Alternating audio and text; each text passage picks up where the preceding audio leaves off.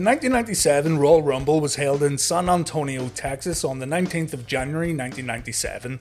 Around 60,000 fans packed the Alamodome to see hometown hero Shawn Michaels try to win back the WWF Championship against Sycho Sid in the main event. And fans would also see the 30-man Royal Rumble match featuring stars of the WWF and a few competitors from the AAA promotion.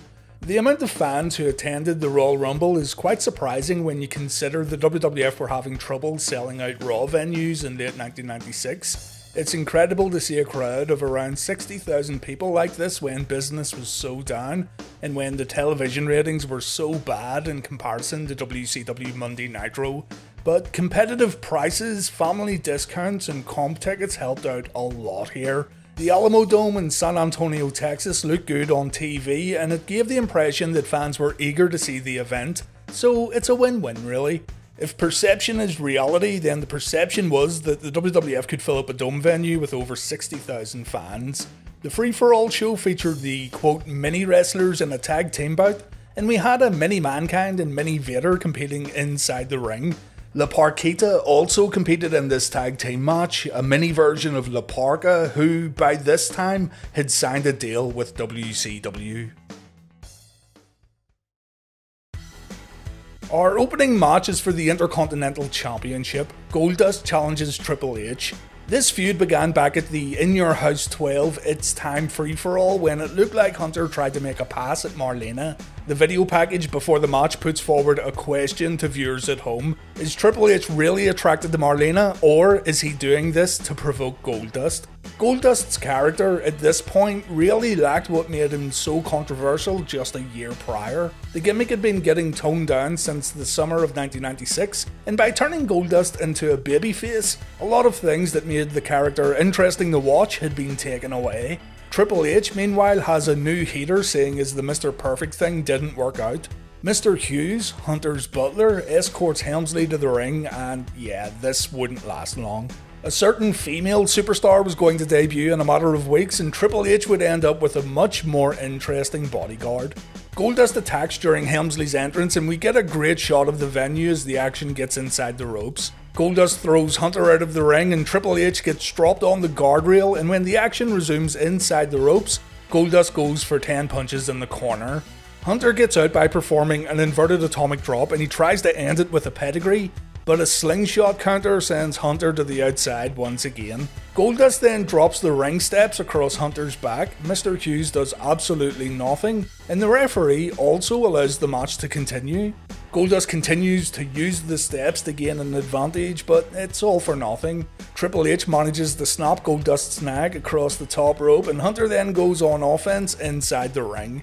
It doesn't take long before we go back to the outside again when Triple H lands a double axe handle. Hunter keeps the pressure on by throwing Goldust into the ring post, but Goldust manages to dodge a knee strike and Hunter crashes hard into the guardrail. Goldust again goes back to using the steps before the match resumes inside the ropes, and from here the Bizarre One begins targeting Triple H's knee and leg. Goldust applies a figure 4 in the middle of the ring. The steps once again come into play when Triple H takes a knee breaker, and Jim Ross says that this might as well be a non-sanctioned match at this point. The flow of the match has been really strange too. Not too long after both competitors get back in the ring, they end up back on the outside where they fight at the guardrails and again they use the ring steps. Even more strange is referee Earl Hebner grabbing Marlena's chair when Hunter was about to use it as a weapon. It just doesn't make any sense. As the match continues on, Todd Pettengill interviews country singer Colin Ray because this is exactly what WWF fans of 1997 want to see. Pettengill even gets Colin to sing. Which one? Little Rock. You think I'm on a roll here in San Antonio? Changed the word. Triple H drops a knee on Goldust and he remembers to sell the other knee after hitting the move. Goldust then fires back with a clothesline as Jim Ross admits on commentary that this has been a strange match. The challenger then goes to the top rope, but Hunter manages to crotch his opponent on the turnbuckles. Goldust then reverses a superplex attempt, but his follow-up elbow drop completely misses its target. Curtis Hughes passes the IC title to Triple H, but instead of immediately using the belt as a weapon, Hunter decides to give Marlena a kiss. Goldust wakes up, he grabs the belt and he uses it on Hunter, but Mr. Hughes saves Hunter from getting pinned. While the referee and Goldust are distracted by Mr. Hughes, and as Goldust pushes Marlena's cigar onto Hunter's butler, Triple H jumps back into the ring and Goldust takes a hard clothesline. We then see the pedigree and Triple H successfully defends his Intercontinental Championship. This one was quite physical, but it's also quite messy. The unconventional style of the match was a risk and I don't really think it paid off. It was pretty underwhelming. We go backstage and Bret Hart says he knows he's a marked man tonight, but that's nothing new. One man is going to be left standing in the ring tonight, and Bret Hart says it's going to be the excellence of execution. We then go to the boiler room where Mankind says most people see the Royal Rumble as a step towards the World Wrestling Federation Championship, whereas Mrs. Foley's baby boy sees the Royal Rumble as an opportunity to hurt a lot of people he doesn't like.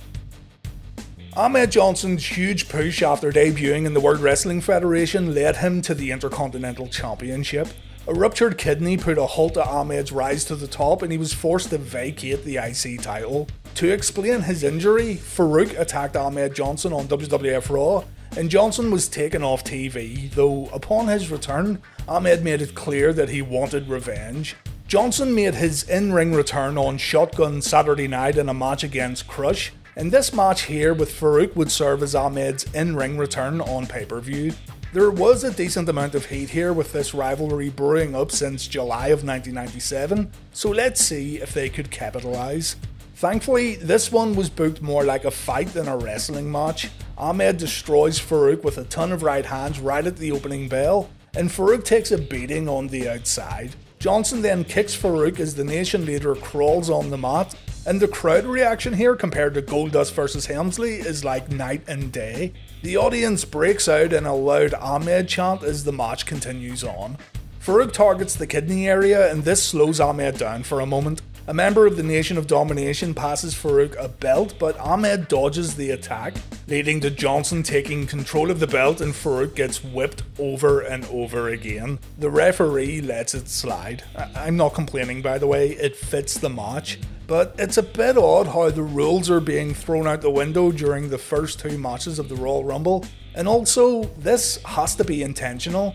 With the introduction of Shotgun Saturday Night the week prior and just the overall tone of the WWF's programming over these past few weeks, you can tell the company was trying to get a little more gritty, and this is something that's going to continue throughout the year. Anyway, the match spills to the outside again where Nation member D'Lo Brown gets thrown into Ahmed. D'Lo was just a no-named lackey of Farouk at this point who took bumps, but thankfully we'd get to see his talents inside the ring very soon.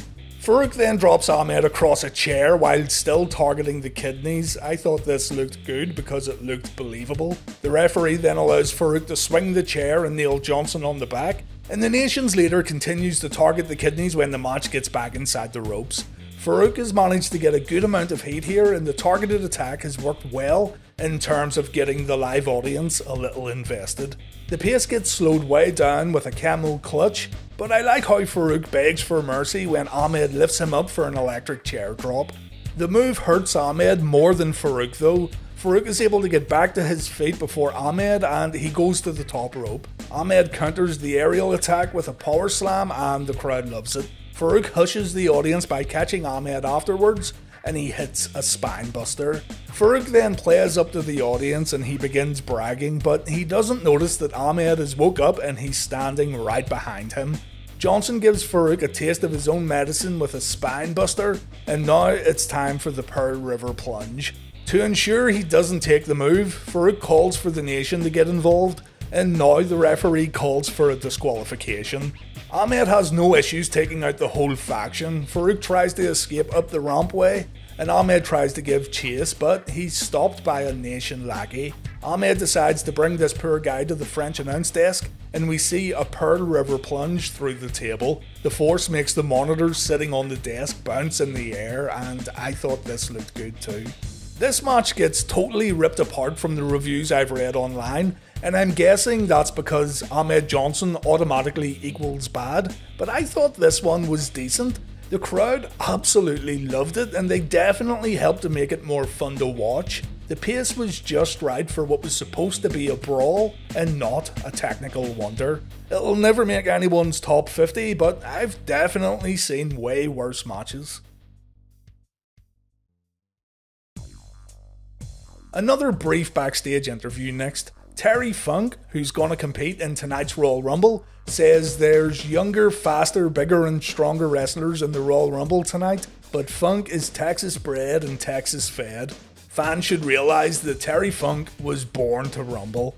The Nation then get interviewed by Todd Pettengill, and Farouk pulls two random Nation members in front of him, and they both get tore apart for not helping during Farouk's match. This poor guy here really looks like he wants to go home.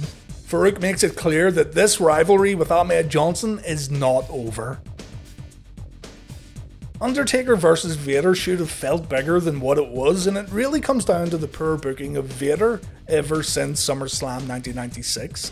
The big man did get a big win over Bret Hart on Raw just a few weeks back, but the focus was taken away from Vader when Sycho Sid attacked Jose's son afterwards.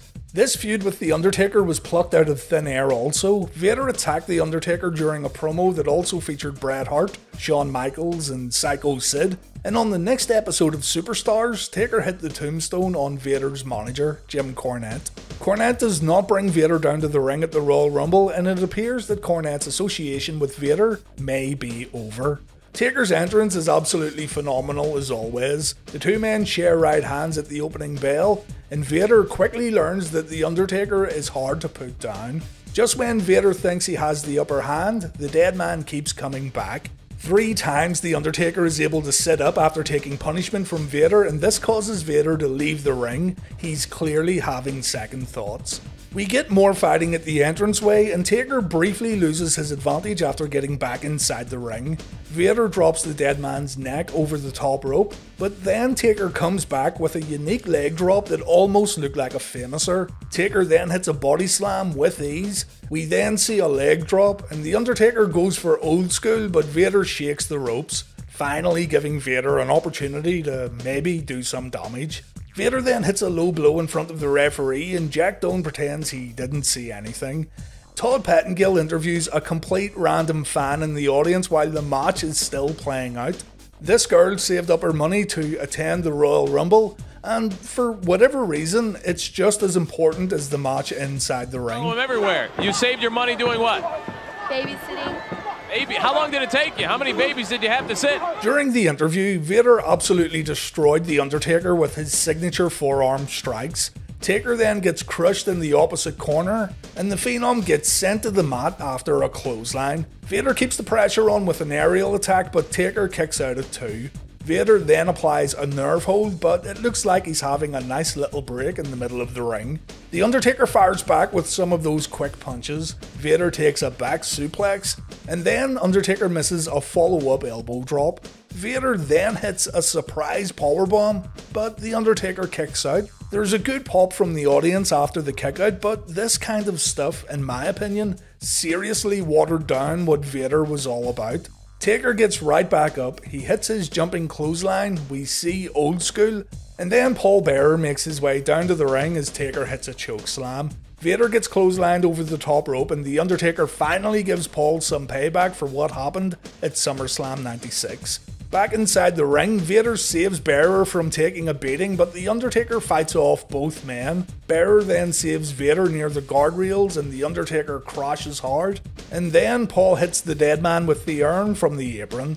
All of this interference leads to Vader hitting a Vader bomb back inside the ropes, and The Undertaker takes a loss at the 1997 Royal Rumble. Vader has now defeated Bret Hart and The Undertaker in the space of 30 days, yet he hasn't been elevated at all by these victories, and it's all because of outside interference really. The dead man chokeslams the referee afterwards. Taker then approaches Vince McMahon at the announce table, and the dead man says there's a storm heading to the World Wrestling Federation, and its name is The Undertaker. Yeah, this is okay, but you could skip over it. Taker and Vader would have a better match on pay-per-view in just a few months' time. Paul Bearer would now also serve as Vader's manager. Steve Austin says he's not talking to anyone until he throws 29 pieces of trash over the top rope. so the cameraman can take his camera and stick it. We get an absolute classic next when Davey Boy Smith tells us why he's going to win the Royal Rumble tonight. This night's Royal Rumble tonight because I'm bizarre! We then got a 6-man tag featuring superstars from the AAA promotion, Hector Garza, Kinect, and Perry Aguayo, taking on Fuerza Guerrera, Heavy Metal, and Jerry Estrada. The WWF fans in attendance took this time to get snacks and use the toilet before the Royal Rumble. A lot of moving bodies can be seen in the audience. WCW Cruiserweights were stealing the show on Monday nights, and I'm not so sure a match like this would have been featured on a WWF pay-per-view if the WCW Cruiserweights weren't doing such a good job. But yeah, nobody in the crowd is invested at all because these guys have never been exposed to WWF audiences. The babyface team gets the win in the end. Some great looking moves during this one, but the guys in the ring were in a tough position too. WCW had the cream of the crop when it came to luchadors on American television, and let's not forget, fans in the Alamodome already saw 3 AAA matches during the free-for-all. The crowd was silent during this one, and it's quite entertaining listening to Vince McMahon trying to commentate during the bout. And now it's time for the Royal Rumble match. The winner is scheduled to take on the WWF Champion at WrestleMania 13, and the smart money says the WWF Champion heading into Mania will be the winner of tonight's Shawn Michaels vs Sycho Sid match. The number 1 entrant is Crush, and the number 2 entrant is Ahmed Johnson, so the Nation vs Ahmed feud continues in the Royal Rumble match. Crush gets the better of Ahmed to start off with, but Johnson comes back and the two men roll around on the mat while trying to do some damage. Crush then tries to eliminate Johnson, but he's unsuccessful. Our next entrant is the fake Razor Ramon. The countdown clock didn't show up here, and Vince McMahon says there's some difficulties with the timer. Only in the WWF during this time period could a clock somehow get screwed up.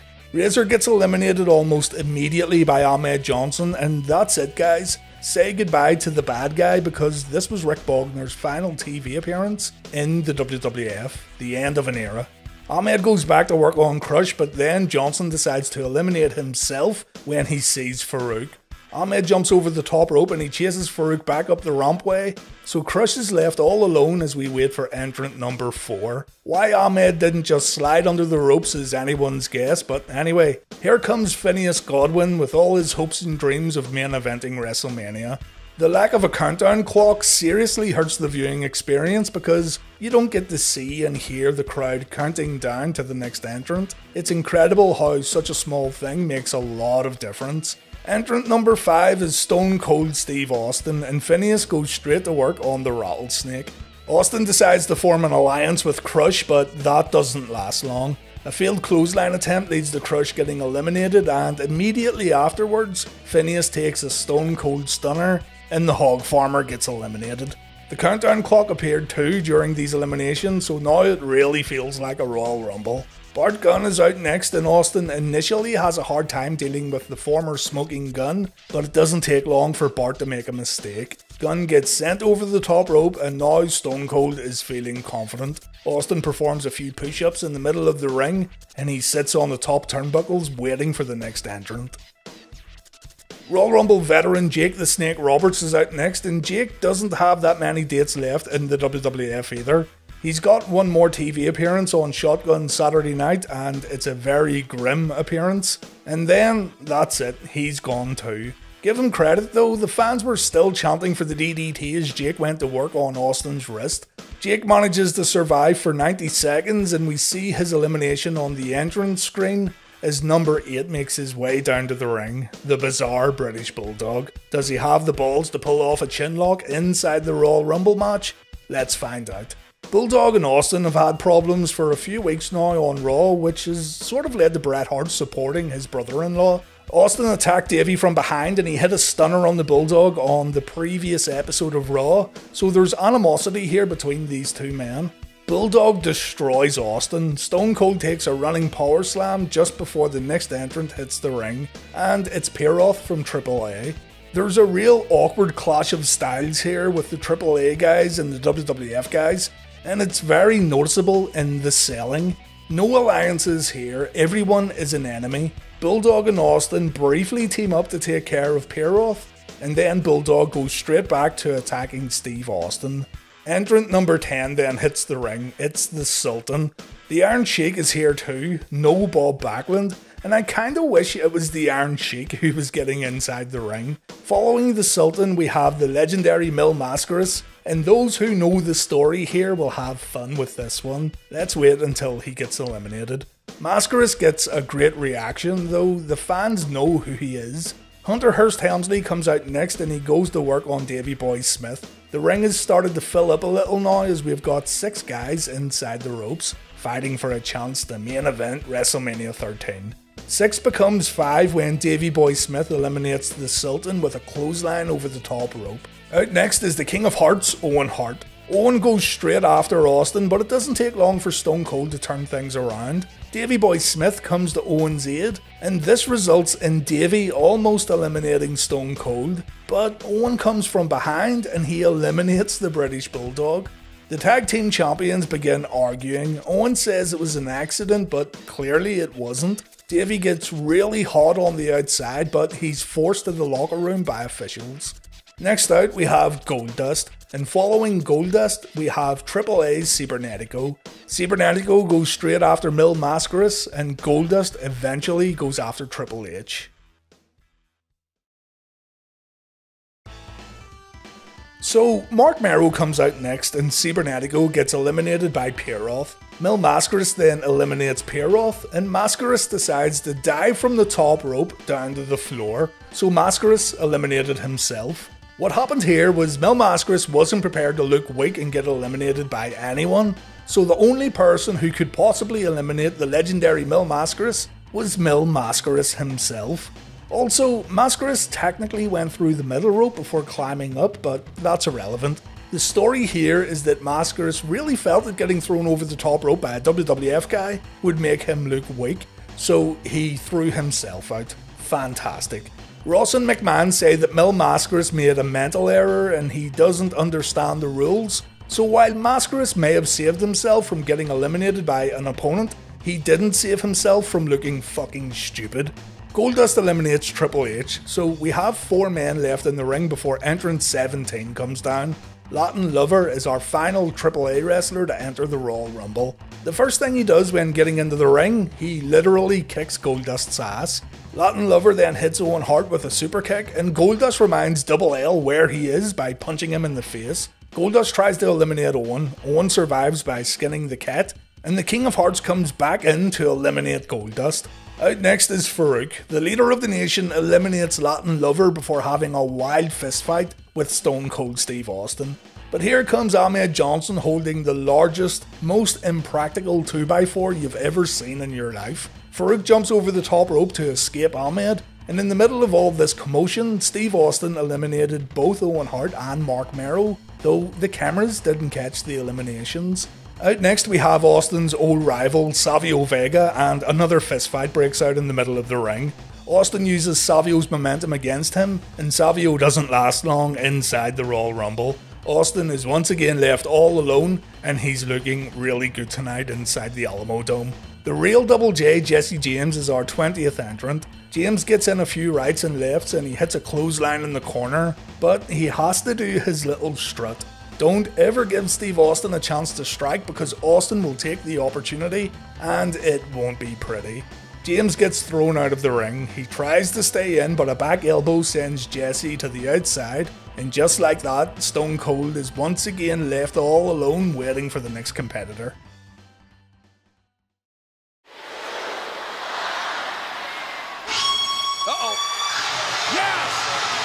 Out comes Bret the Hitman Hart, the favourite to win the Royal Rumble match, and the Hitman gets to work by making Steve Austin go through yet another fist fight. The audience stands on their feet as Bret gets the upper hand. Austin begs for mercy in the corner, but Bret has promised to do unto others tonight.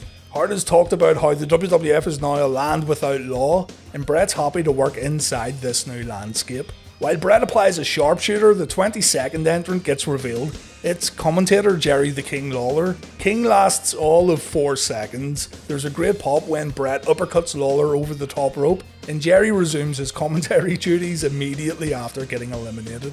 Bret goes back to work on Austin before our next entrant comes out, the fake Diesel. Glenn Jacobs here would set Royal Rumble records as the Kane character, but right here, and I'm just being honest, he feels like a waste of a Royal Rumble spot. Diesel attacks Bret as soon as he gets in the ring, and Steve Austin also feels the wrath of Big Daddy Cool. Bret dislikes Steve Austin so much that he actually tries to help Diesel eliminate the Rattlesnake, but that doesn't work out too well. Terry Funk enters the Royal Rumble and he goes straight after Steve Austin. These two mixed it up a little on Shotgun Saturday night and it was great. Here in the Royal Rumble, the two men go at it and there's very little reaction. It's kinda surprising really. There are a few fans from Amarillo though and they brought a big banner for the Funker. Good stuff. Number 25 is Rocky Maivia making his Royal Rumble debut and check it out, the first person he attacks, Stone Cold Steve Austin. Rock keeps the pressure on Austin while Bret tries to eliminate Terry Funk. Diesel just stands there. Mankind is our next entrant and Jim Ross points out that we're gonna have Bret Hart, Steve Austin, Mick Foley and Terry Funk all in the ring at the same time and anything could happen. Mankind goes after Funk, Bret and Austin slug it out and Diesel tries to eliminate Rocky Maivia. No eliminations happen by the time our next entrant enters the match, Flash Funk. Bret Hart lands a piledriver on Steve Austin while Flash Funk takes out Terry and Diesel with a crossbody. Terry also gets choked by Mankind's boot and you can feel the crowd getting on edge here as we approach the final moments of the 1997 Royal Rumble. Number 28 is the man they call Vader. Bret Hart gets annihilated by the big man and Vader also makes quick work of Flash Funk and Steve Austin. Stone Cold runs into a brick wall here. We have 8 men in the match as Hart tries to get a little payback on Vader. Henry Godwinn comes out next and again we have no eliminations, meaning that there's 10 men in the ring after number 30 makes his entrance, The Undertaker. Taker goes straight after Vader, picking up where we left off earlier in the show. The dead man then attacks Mankind before hitting chokeslams on both Vader and Steve Austin. The Phenom is looking really good here. Vader gets up and he eliminates Flash Funk. The replay picks the elimination up better than the live footage. The Undertaker then eliminates Henry Godwinn. Rocky Maivia finds himself in the mandible claw before Mankind dumps him over the top rope. Mankind then eliminates Terry Funk with a suplex before Foley gets eliminated by The Undertaker. And then Mankind and Terry Funk begin fighting on the outside, keeping the referees busy as the Rumble match continues. Bret Hart eliminates Stone Cold Steve Austin. The crowd pops, but the referees don't see the elimination. Stone Cold gets back into the ring and he eliminates Vader and The Undertaker just as Bret eliminates the fake Diesel. And then Steve Austin throws Bret Hart over the top rope and Stone Cold Steve Austin is announced the winner of the 1997 Royal Rumble. Bret Hart is pissed. Stone Cold walks back up the entranceway, leaving Bret Hart alone to complain to anyone who'll listen.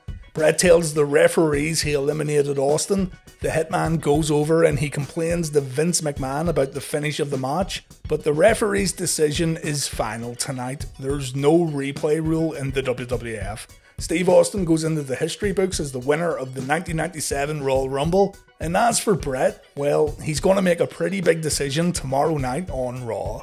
The ending of the match would really play into Bret's upcoming heel turn, and injustice was done to the Hitman once again. He has every right to complain, but Bret was also coming across as a crybaby.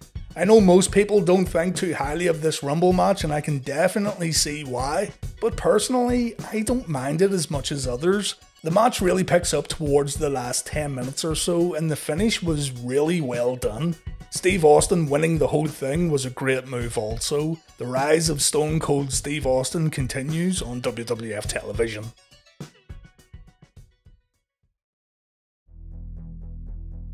HBK lost the WWF Championship back at Survivor Series when Sid attacked Jose Lothario with a camera. HBK got booed out of the building, fans were seemingly tired of the white meat babyface Shawn Michaels, and the MSG audience went crazy for Sycho Sid. Since then, the WWF done all they could to make Sid a full-blown heel while trying to make Shawn a little more rough around the edges. Vince McMahon even called Shawn a real man's man on WWF TV. And HBK went out of his way to tell everyone that he doesn't really care if the fans cheer him or boo him. No matter what happens during a WWF card, Shawn says he always gives the best performance of the night. Sid made things a little more personal when he attacked Jose Lothario's son on Raw, so you had a few things going on here that swayed some fans into backing Shawn Michaels over Sycho Sid. Many fans were still tired of Shawn, but not those in San Antonio. HBK was going to get a hero's welcome tonight. We see a Superstars interview with Shawn beforehand, and HBK announces he isn't feeling well. He's got a flu, but he's still going to perform tonight inside the ring. Why the WWF announced this, I do not know. Maybe they wanted an insurance policy in case the match was awful. But keep in mind that Shawn is apparently sick when you see the match result. We see Shawn and Jose backstage walking towards the entranceway. HBK's theme music plays in the arena and the crowd lose their minds. Man, if this guy really has a flu, then that's a lot of hands he's touching on the way to the ring. Still, it's a hometown welcome here for the Heartbreak Kid, and he seems to have a lot more confidence here in comparison to how he looked during Superstars. Amazing what some medicine can do. Sid walks into enemy territory here, but to be fair, he does have some fans in the Alamodome. Not a huge lot when compared to the Garden, but you do see a few fans during the match who want Sid to win. I'm sure a lot of fans watching on pay-per-view wanted to see Sid win also. The champion pushes the challenger down to the mat and Shawn smiles as he walks straight back to Sycho Sid. Sid decides he isn't going to play tonight and he goes straight on the attack. He screams at Shawn's parents sitting at ringside before landing a big clubbing blow, but HBK comes back with a crossbody. The crowd pops as Shawn rocks Sid's head repeatedly on the mat. Sid gets booted out of the ring and the match continues on the outside. Sid ends up lifting Shawn up for a press slam, but HBK rakes Sid's eyes. This allows HBK to throw Sid back inside the ropes and try an aerial attack. The champ grabs Shawn in mid-air and we see a power slam, and then the pace slows way down when Sid locks in not just one camel clutch, but 3 camel clutches. It feels like an absolute eternity, but the fans in the audience make a lot of noise, hoping HBK can somehow get out of this hold. Shawn dodges a sit-down attack and the audience pops. Shawn's offensive flurry gives the crowd a reason to keep cheering for HBK, but Shawn ends up taking the Flair corner bump and there's a hush in the Alamodome. Sid doesn't give Shawn time to recuperate. HBK gets his back rammed into the ring post twice before the match continues in the ring. Jose tries to cheer Michaels back into the match, but maybe Sid is unbeatable tonight in San Antonio. Anytime Shawn begins to build offense, Sid puts him right back down. And give it to Sycho Sid here, he knows the crowd is largely against him and he plays up to it brilliantly.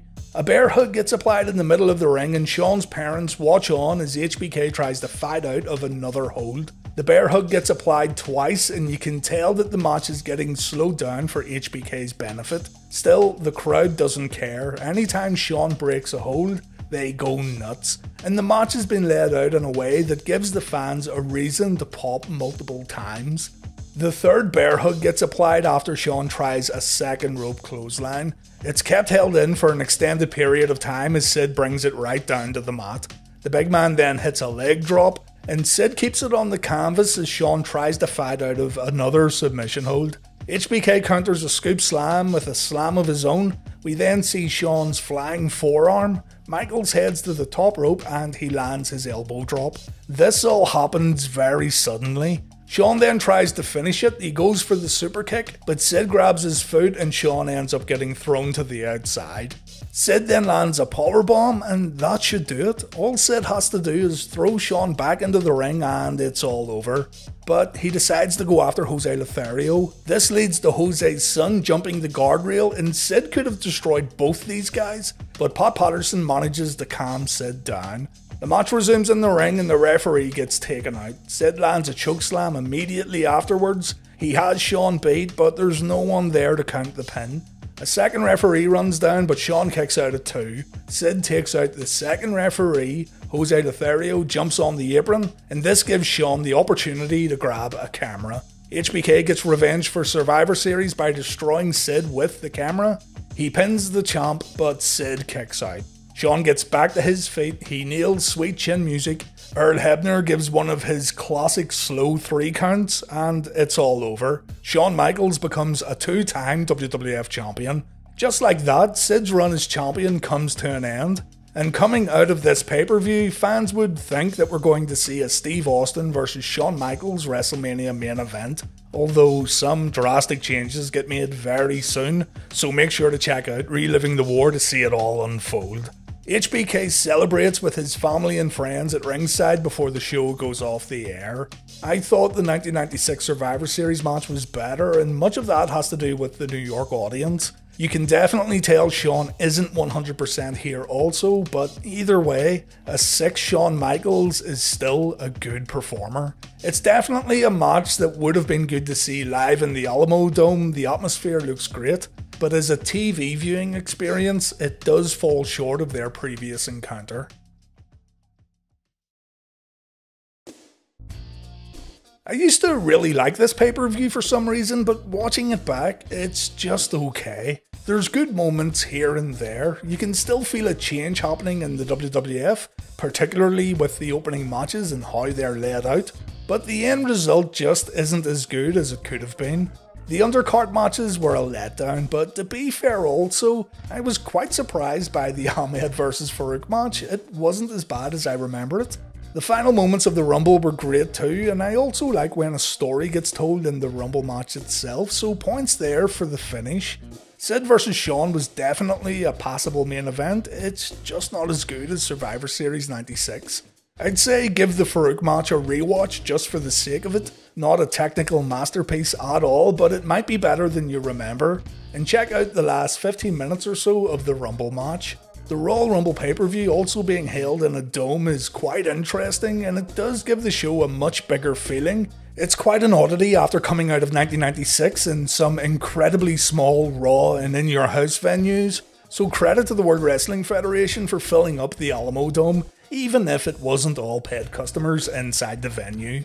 Anyway, thanks for watching guys, I hope you enjoyed this look back at the first WWF pay-per-view of 1997, and I'll see you all on Thursday for Reliving the War.